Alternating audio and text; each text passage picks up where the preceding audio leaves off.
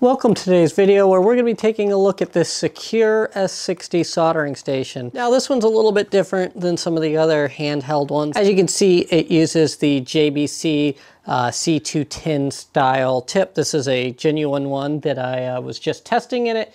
However, they do come with some clone ones when you order it. In this video, we'll take a look at the operation of the soldering iron, kind of how it looks and feels in the hand, and then also actually take a deeper look at those tips and how to calibrate to use a genuine tip. If you didn't already see my YouTube short, I did do a YouTube short about those clone tips.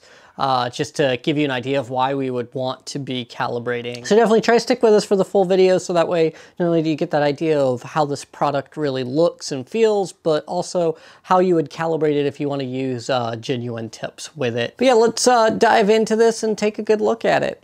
Okay, so let's open this up and then we can also open up the SIO12 that they sent me a while ago. So this one's the S60 that we're reviewing in today's video.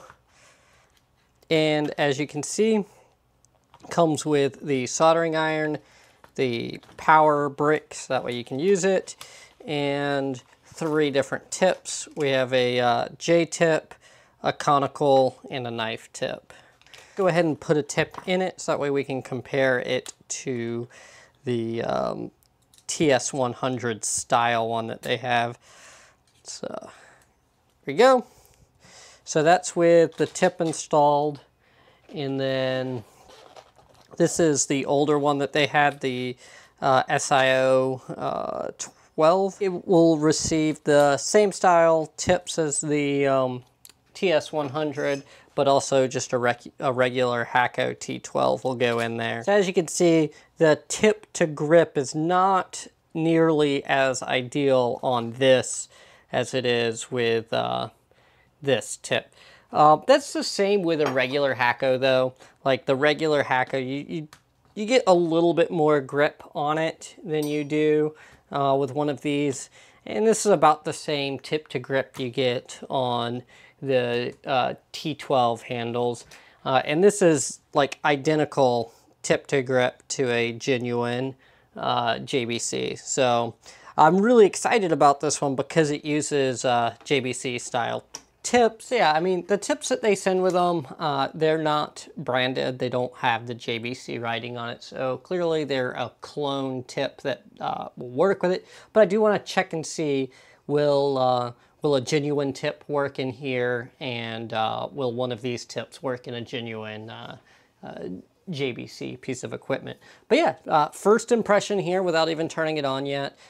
Huge improvement over the T12 style one. So if you remember from this one, if you want to use the TS100s, you just unscrew the 2 little springs there and move them up here to accept that. But yeah, I feel like kind of the best way to use this is with a T12, mostly because you can use genuine Hakko tips. And one of the things that really make these cartridge style soldering irons good are those genuine tips.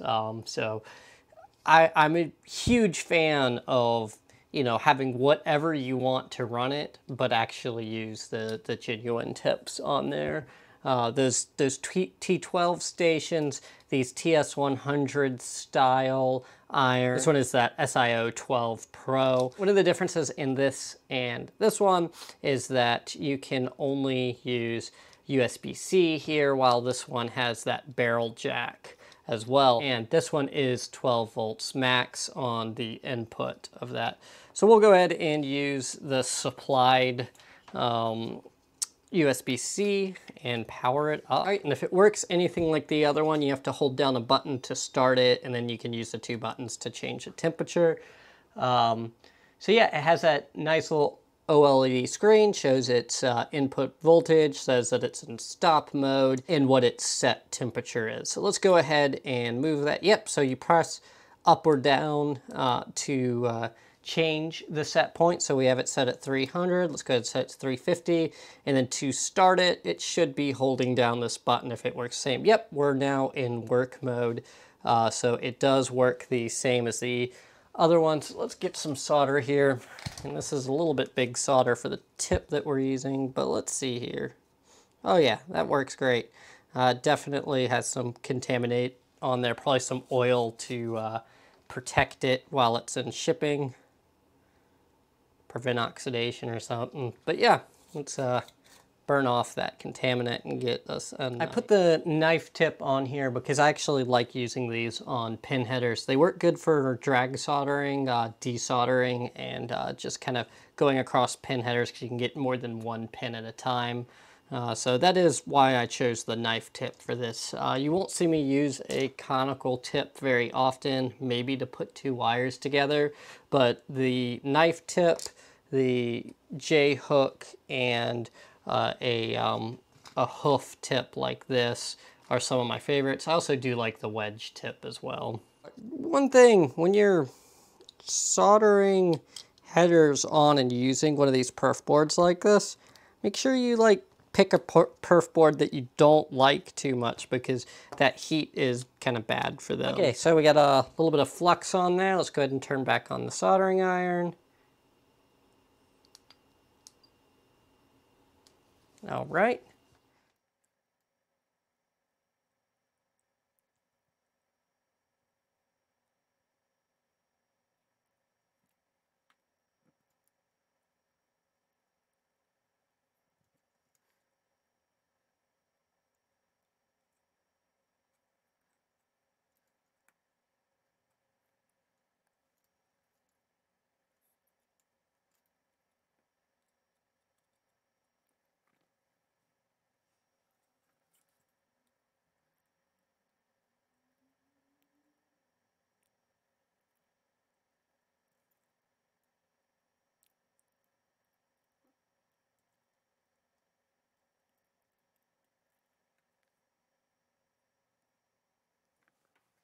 All right, well, I want to compare a genuine tip to one of the ones that came with it. So this is the tip that we're going to be testing with. And we'll just go ahead and turn it on. We're set to 350. So it's in work mode. And so we overshot a little bit, definitely creeping down now in temperature. So yeah, I mean, it's not terrible. It is definitely a little bit low there. We're at about 325 instead of the 350 that we're set to. So definitely see a good bit of bouncing, but also, yeah, now that it's decided that it's up to temperature, that about 325 is where it goes to with a genuine tip in there. So let's turn that off and switch back to the tip that it's shipped with and see how they compare. And that's right on 350. So their calibration maybe just a smidge high. So I'm getting, what, 355 there instead of 350. So pretty close with the ones that it ships with. Definitely closer with the ones that it ships with than with a genuine tip. And if you saw my YouTube short, I know that these ones run way hot inside the actual JBC station. So we know that the tips that are shipping with these don't work quite, well, they not necessarily don't work, but just the temperature sensor in there is definitely non-linear and different than a genuine JBC. So let's actually calibrate this thing to work with a genuine JBC instead. Okay, so to calibrate it, we're going to hold down this button, all right? And then now we can move to calibrate and then hold down that button again. And then you go through these different settings here and you can program it. So the way it works is hold down that button and okay, now it'll set this to 60 degrees C. This doesn't really work that great down at that low temperature. So we are a bit high there. So now we can set this higher to let it know that at that lower temperature there, it's pretty inaccurate. So Let's check that. It's probably close to that. Yeah, we'll say 85. So then, So then after you pick your number, you click this button, both buttons at the same time to get out of the mode, and then come down here and then hit next. So next is 255. So let's go ahead and tell it to start this one.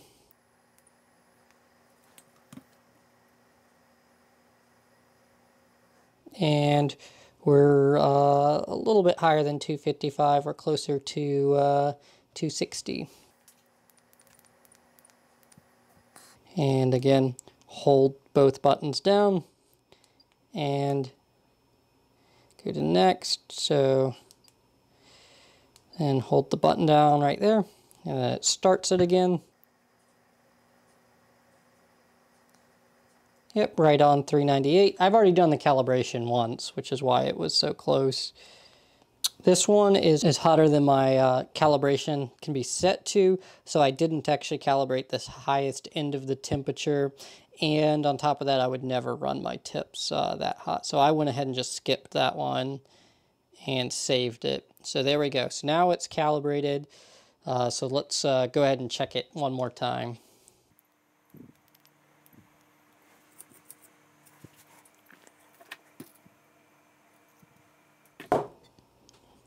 All right, and we are right on the money at 350, which is what we are set to for running. So yeah, so as you can see, the calibration did work. So you can calibrate this tool to a genuine JBC tip. I have never had to calibrate my my genuine JBC station, so I know their tips really don't have much variation from one to the other. So I rather just calibrate to the JBC tip and use JBC tips than to buy these cheaper tips and have to calibrate pretty regularly to keep up with the variation from each one, because there is a little bit of variation from each one.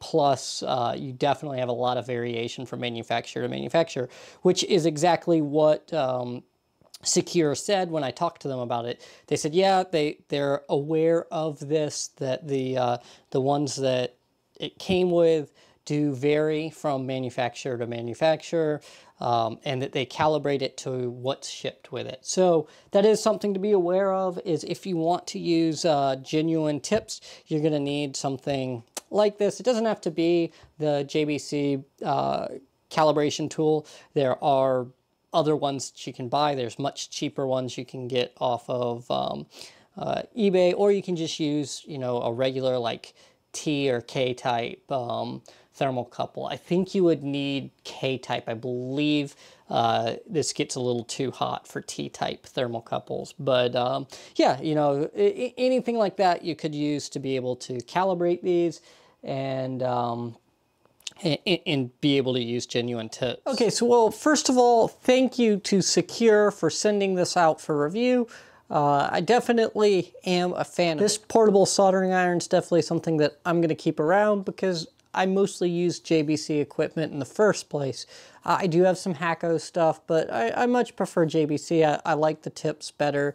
I like that tip to grip, and the fit and finish of this thing's really nice. It is a lot nicer than most of the other handheld soldering irons that I've tried out.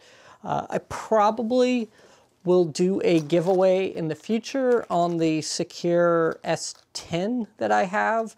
I don't have a need for two different portable soldering irons, so this one I may do a giveaway on the channel. But first, there's some people I know locally that I'm going to ask if they want it before going that route. The three clone tips that came with it. If anybody's watching this video and wants them, just shoot me an email. My email address, you can find it on the About section of it. Pay shipping and they're yours because I calibrated to use genuine tips. I already have a lot of genuine tips around, so I don't need these, so I figured if anybody wants to pay the couple of dollars it would cost to throw them in an envelope and have them, then they are yours. But yeah, I hope you liked the video. I hope you liked the review. I know it may have been a little bit long-winded showing the calibration process, but I really wanted to show how to do that so that way you could upgrade to those better tips, because really what makes or breaks one of these types of soldering stations is the tip that you're using. As long as you can put enough power into the tip, then it's a matter of just actually having a good tip. Because a lot of the clones, what they do is the element's actually further down in the tip because it's hard to get a smaller element that goes all the way up. So if you ever like take a cut of one of those T12s, a lot of the clones, the heating element inside it really doesn't go all the way up to the very tip of it. So yeah, that's kind of my mentality of why you should use genuine tips, even if you're using like a clone station. I don't know, if I had to find anything to complain about, it's that they didn't put the barrel jack on it, but that was probably to keep this smaller, sleek size. So yeah, I'm a fan. I like it, and like I said, it's definitely something I'm gonna keep for when I need to take a soldering iron to go.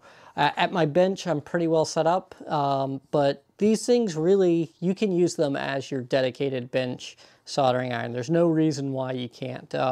They'll deliver the, roughly 30 watts that one of these uses. I believe this is a, if I'm not mistaken, the C210's like 35 watts or maybe 45 watts. They're relatively low power in comparison to some of the larger tips. So, yeah, I don't know. I can't think of anything to complain about other than, like I said, barrel jack, but I'm sure that's intentional.